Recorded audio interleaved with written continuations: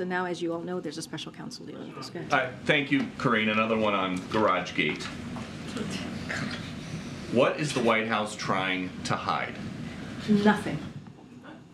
Someone gave the president a statement to read on Tuesday that was incomplete at best, misleading at worst.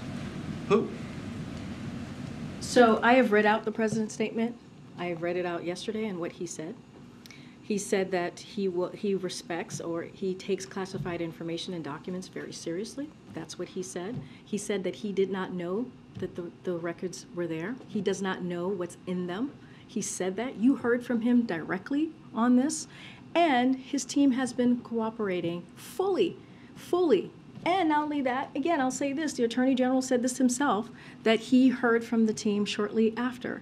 So we have laid out what has occurred here. You've heard from the White House counsel. I just read the statement from his lawyer. And again, you know, we take this very seriously, and the president does as well. When will the White House release a log of visitors to the Wilmington House?